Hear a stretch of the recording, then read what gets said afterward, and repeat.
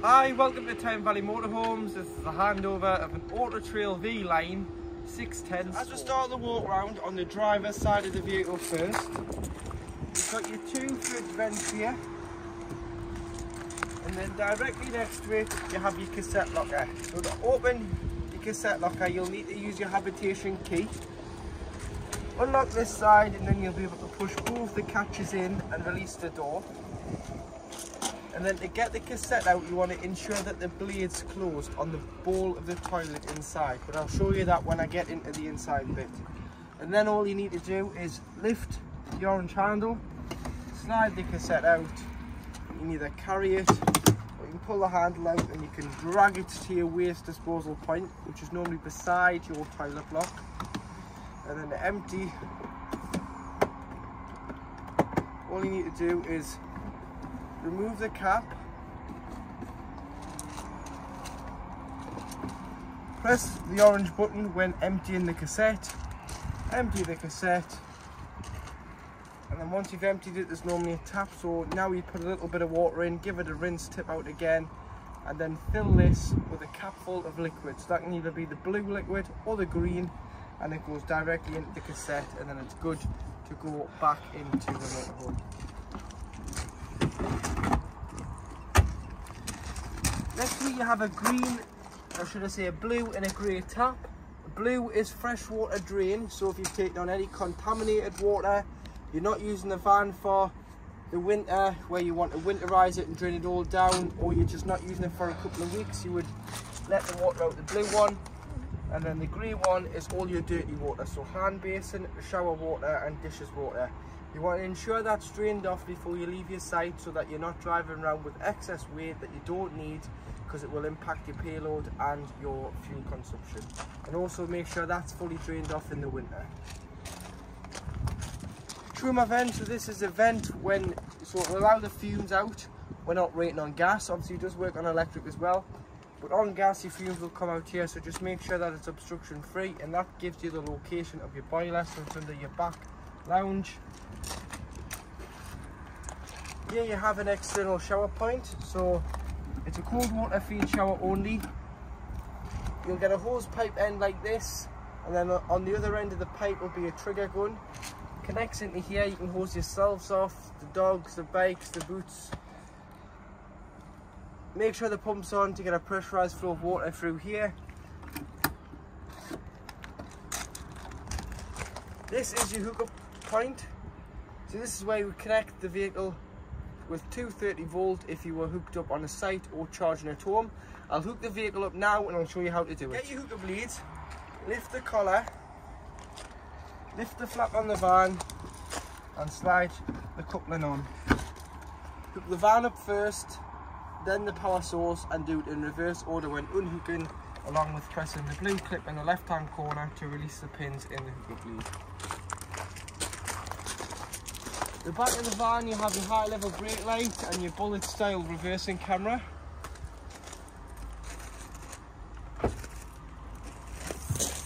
Lift the tailgate up and you have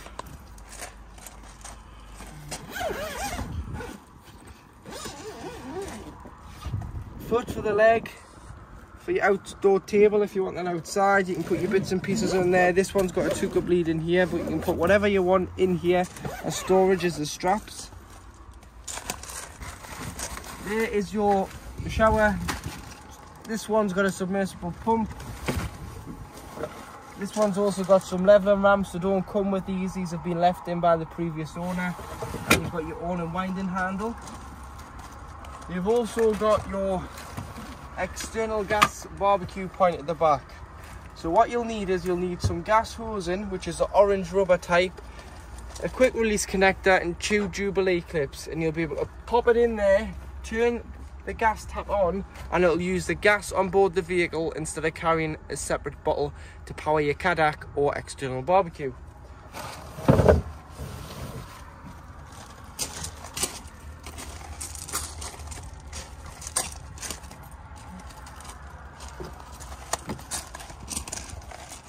On this side of the van you do have your awning, so you've got your awning there with your awning light, which we can show you on collection. LPG, so this model is fitted with a 25 litre underslung tank, which means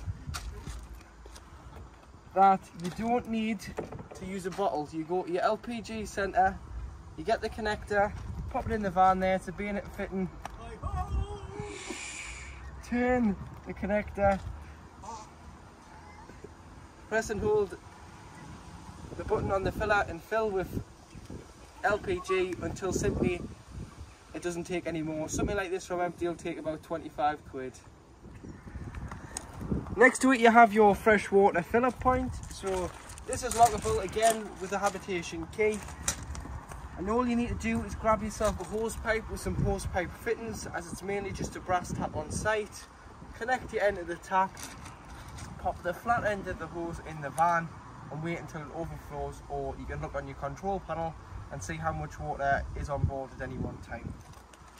Should you struggle, you have got a filling point via a pump, so you can bring a barrel of water or a bucket of water to the van, pop your 12 volt point in there, pop one end in here, pump into the water and it will suck it into the main tank.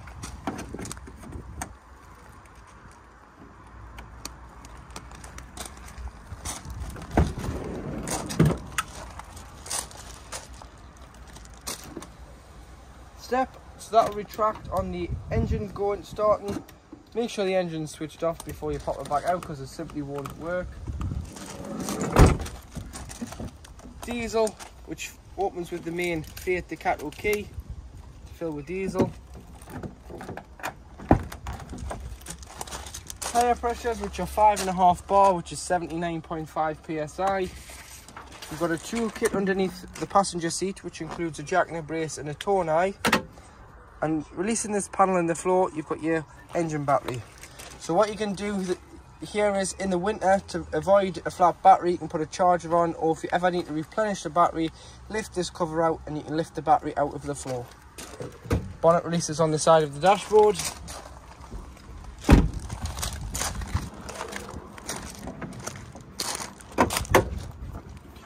And then underneath the bonnet, to the left hand side, you've got all your fluids. So this one's your screen wash, this one here. Three little tabs releases this, and you can fill your power steering and your coolant. Brake fluid, oil filler and dipstick, paint code and code number and colour. Earth here for giving or receiving a jump start, so you'd earth off there as the battery's underneath the cab floor. And then between the air filter and the fuse box is this triangular cover. Lift that up and you've got your positive terminal for giving or receiving a jump start. Gross vehicle weight, underneath that you've got your train weight, and then you've got your front and back axle weights. To operate your control panel, so you've got your master switch here, which turns the vehicle on of 12 volt, or if you are hooked up you will get 230 volts, so turn the vehicle on. Then if you press battery L, which is your leisure battery, you can view the reading of the battery, so you can see there it's fully charged. Take the hook about to get a true reading of your battery. You can do the same with the vehicle battery, see how full that is. But the habitation is now using the vehicle battery because the blue light's on. You don't want that because it could flatten the van battery. So turn it back to battery L, which is your leisure battery, and it will use the designated battery, which it is designed for, to operate the habitation area. Pump, so making sure you've got enough water, you can turn your pump on and you get a pressurized flow to your taps, toilet, shower. And then here you can view your freshwater level reading. So you've got 3 gas burners on your hob. Once you've had them on, if you do, just allow them to cool down before you put the glass lid down so that they're cool enough to touch. Otherwise you can sometimes shatter the glass lid if it is too hot. And then underneath you've got an oven, and above the oven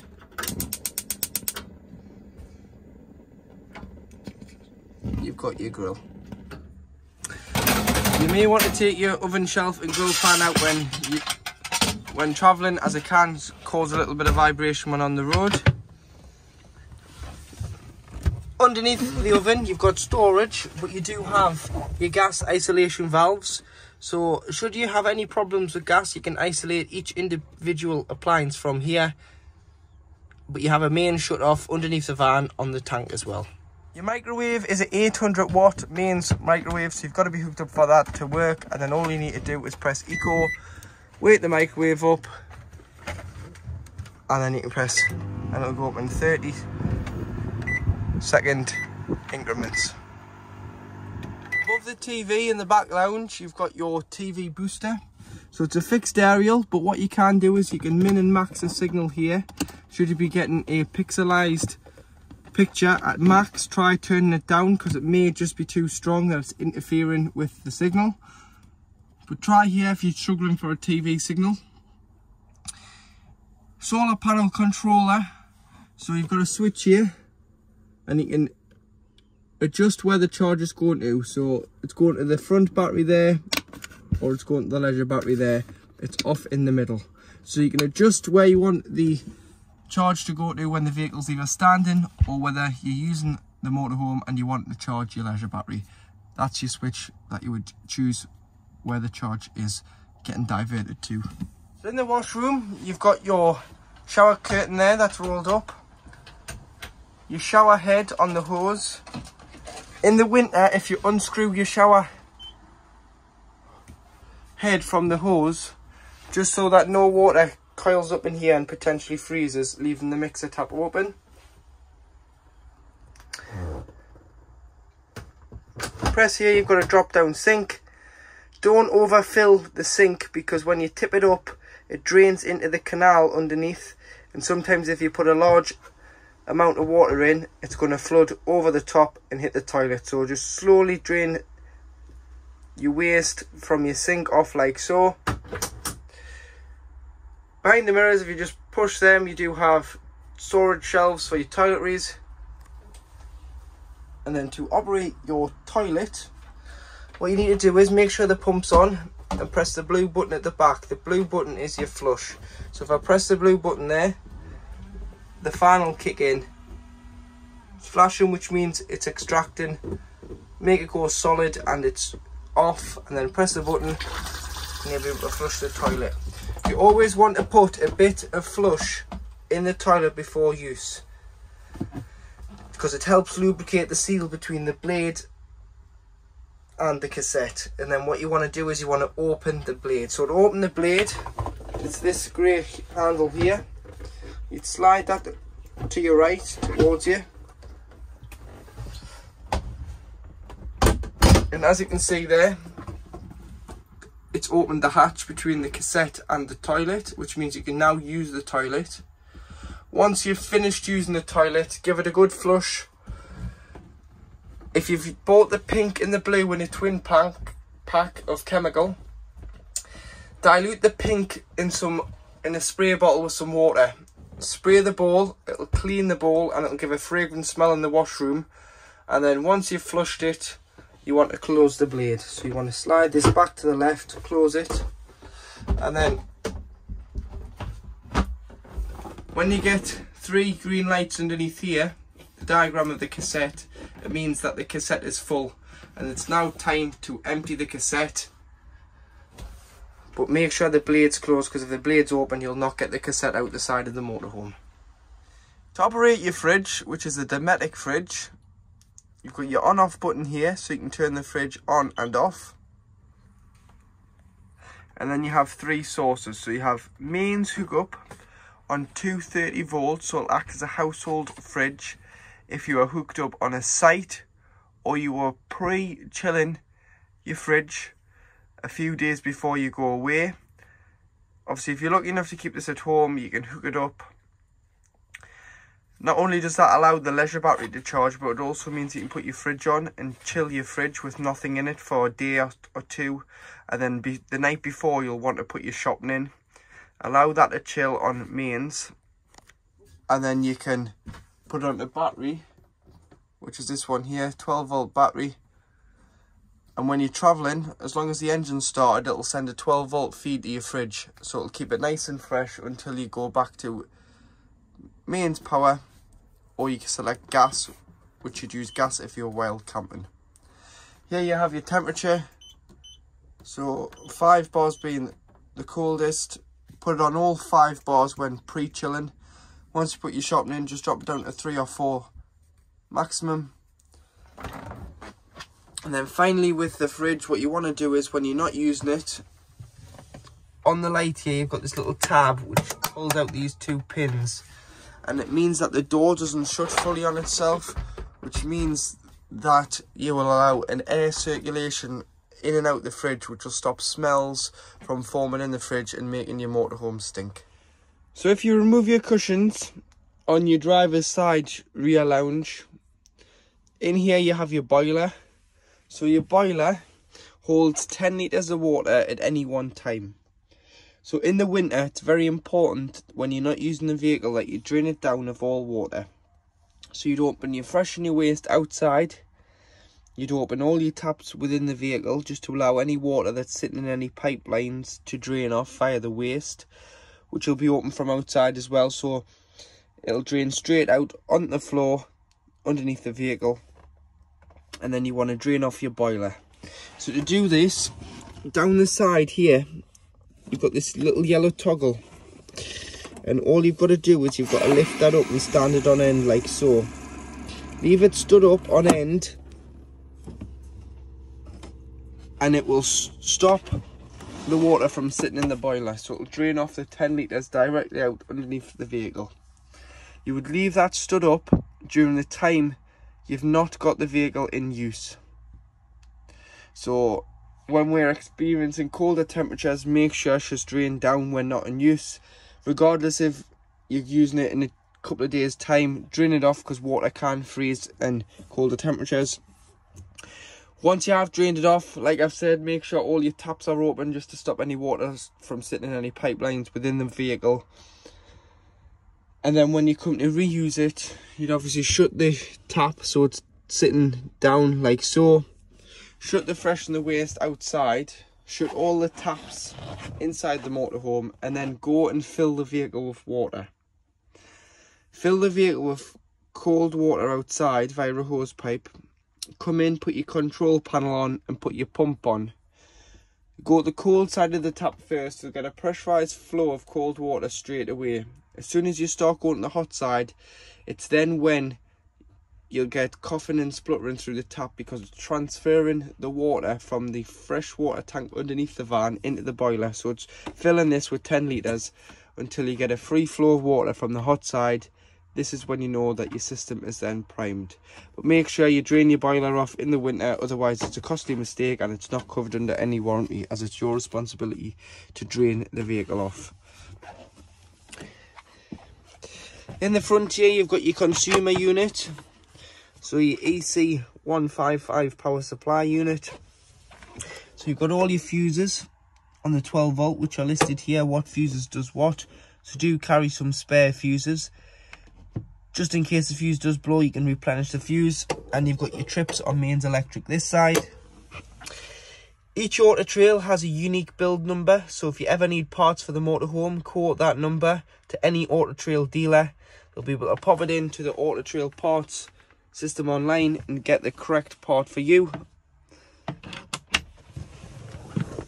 And then you do have your fuse spur for your electric side of your water. Obviously that is controlled via your Truma CP digital control panel above the door, but this needs to be on for the fuse spur to allow the water to be heated on electric via your boiler. So just leave it as it is, but just make sure you haven't knocked it if you are experiencing any problems with heating your water on electric. So to make your back lounge into a bed, what you've got to do is, if you lift and slide,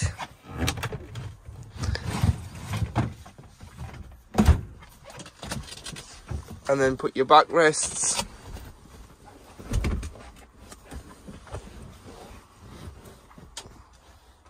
in the middle,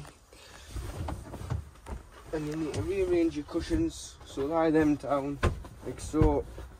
This one,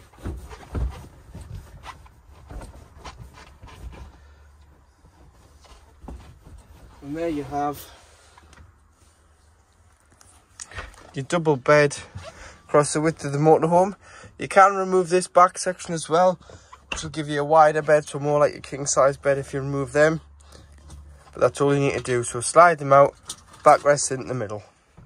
Just a top tip, don't open this window when you've got your sliding door closed, because you can't open it when it's open anyway, but that sliding door will come back if this window is open and rip it off the channel and smash your window. So I wouldn't advise opening this window at all, in case you forget that the window's open and you open the van and the wind catches the door, and before you know it, you've got to replace the window. Top right, you have text telly.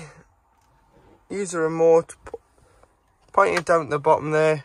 When it goes to blue, it's on and it'll start up. And then to retune your telly every time you move locations, AQT, press and hold. So Michaela's attempting with a wine gum, soft or sweet. And then just press OK, and it'll do an auto search and it'll find as many channels as it can where you're parked up. So if you start your engine, and this is your gas level indicator, so this will tell you how much gas is in your 25 litre gas tank. So at the moment, on this one, we've got half a tank of gas, because you can see the green dot stop here. When it's full, it'll go right the way down to high, and when it's low, it'll show red on low, which means it's now time to find your local LPG centre and fill your gas tank back up. On this motorhome, which has been fitted additionally, as it doesn't normally come with one of these monitors, it's normally all through the head unit, you've got your rear view camera, which is a permanent rear view, so when in neutral and when in any forward gear, you can see out the back of the motorhome, so you can see the back of the motorhome, as well as when you lift and select reverse, you see the same vision. And obviously this is the rear bumper of the motorhome, so this can help when parking the vehicle up. In the washroom, top right of your toilet, make sure that your pump's on your main control panel, and then you'll be able to press the blue button here, which is your flush. So always flush the toilet first, to put a little bit of water in the bottom of the bowl, which keeps the seal between the top of the toilet and the top of the cassette lubricated, stops it going brittle.